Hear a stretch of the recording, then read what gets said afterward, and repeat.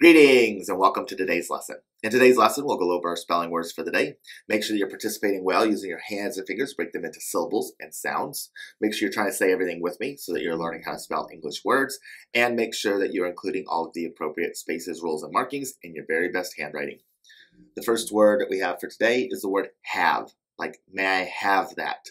Have, have, a, v, e. So here, the E is not allowing the A to say A, right? It's have. But English words cannot end in a V, so we have to put an E on the end. Okay, write the word have. A, v, E. A, v, once E, twice job, two.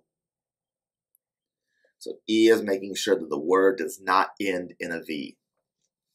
The next word is the word are, like are you happy? Are, E. So here we have our two-letter phoneme, are, and we have an E that's really not doing anything. It's a no job E. It's just there. Okay? Write are, E. Markings are once E, twice job, five. Job five means it's not doing anything.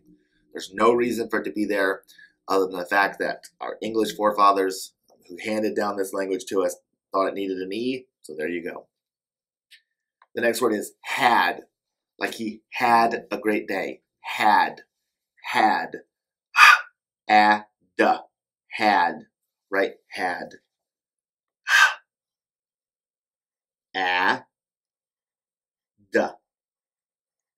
Had. And had has no markings. That's the end of our lesson for today. I hope you have a wonderful day, and I look forward to seeing you next time. Bye.